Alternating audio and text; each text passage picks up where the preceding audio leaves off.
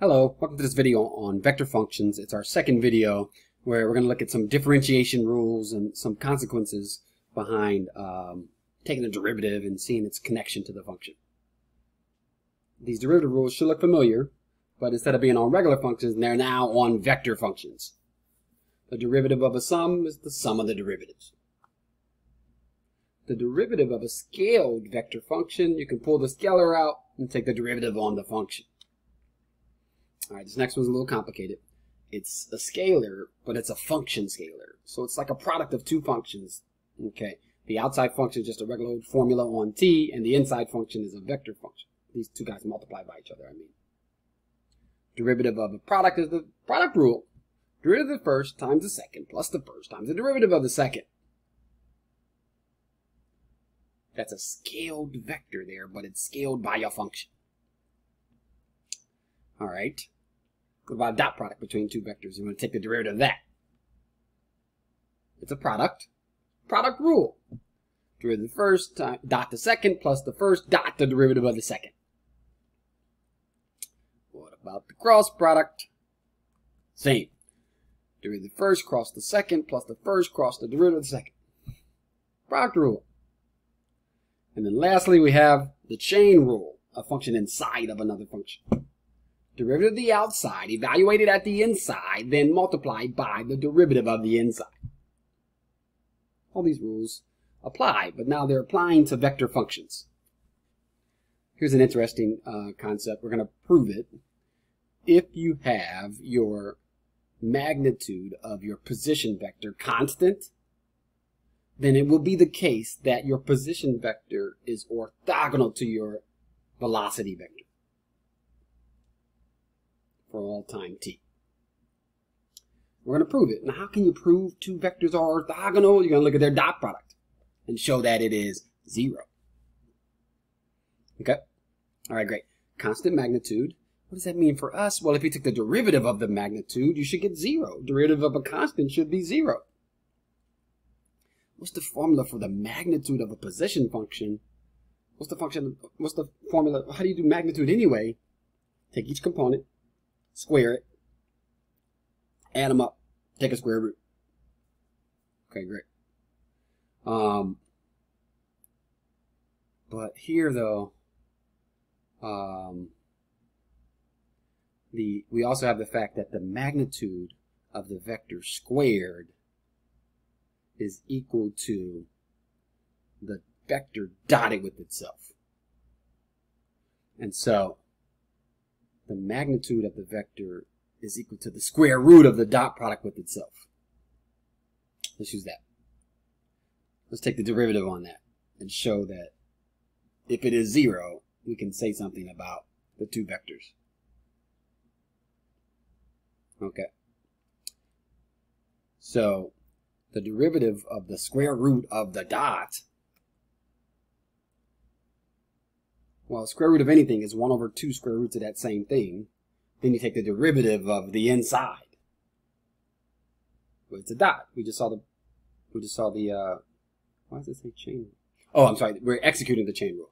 Derivative of the outside at the inside, then multiply by the derivative of the inside. That's why it says chain rule. I was thinking it should say product rule, but here comes the product rule here. The derivative of this product is going to be equal to, using the derivative of the first dotted with the second, plus the first dotted with the derivative of the second.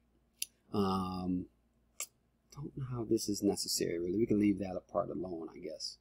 Let's focus on executing the formula 4, which was the product rule on that. And so what happens when you have r prime dot r and r dot r prime, you have two of them. And those guys cancel out. Okay, great. Well, the derivative of the square root of a vector function dotted with itself is equal to the dot product of that vector function with its velocity, all divided by the magnitude of the position function.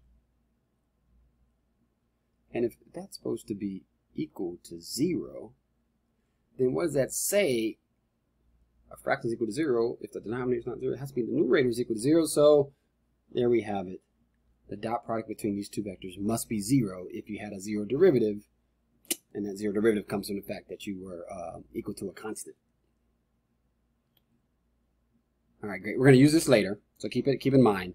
Constant value of the magnitude leads to the regular function, position function, is being orthogonal to the vector to the velocity function.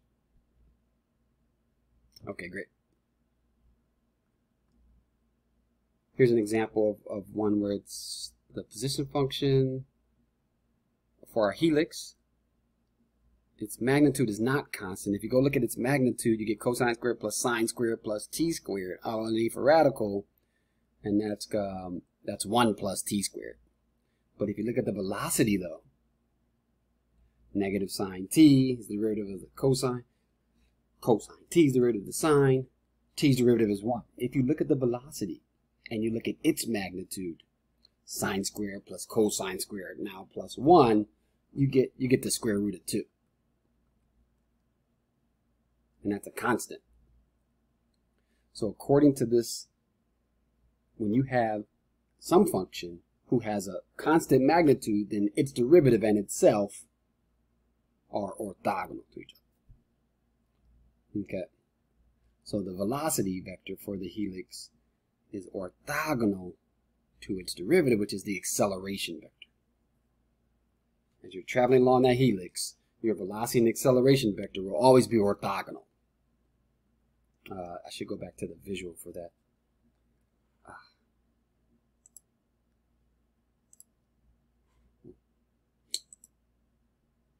Okay. The velocity vector comes off tangent. Uh-oh. No? Okay. Ah, it's frozen. It's alright. Oh wait, there we go, there we go.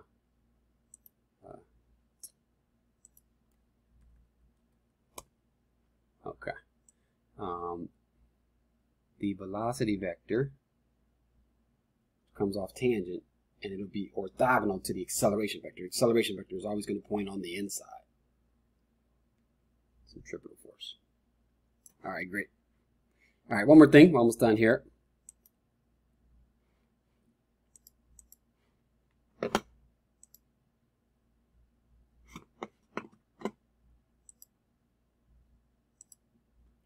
Okay. If you have a vector function r with its and has a second derivative, it turns out that the cross product between the velocity function and the position function is the same thing as the cross product. The derivative of the cross product of velocity and position is equal to the cross product between acceleration and position. Kind of crazy. Let's check it out. All right. Left-hand side. Derivative of a product. Use the product rule. Derivative first times the second plus the first times the derivative second. But times means cross product. What happens when you cross a vector with itself? You get 0. Okay. So we will lose that part. We have exactly what we're trying to prove. The derivative of the acceleration cross with the position is equal to the cross product of position with acceleration. Yeah. All right, great. So to finish off here, if you have a function, a vector function, and you have 2 points, we can have the vector that goes from the origin to the 1 point, that's your position function. The vector that goes from the origin to the next point, that is changed time a little bit, t plus h. We connect them with the subtraction and divide by h to scale it. And what we have then is exactly going to be the derivative vector, the tangent vector. As p approaches q, h will go to 0. Q will approach p, and the red vector becomes the purple vector. The limit of the secant vectors is the tangent vector. We're going to find it's going to be useful to get the unit tangent vector, and then so that'll be velocity divided by speed. The magnitude of velocity is speed. All right, let's end the video here. Thank you for watching. My name is Nakia Rimmer, and comment down below, like and subscribe. Ask me any questions if you like help. I'll see you in the next video.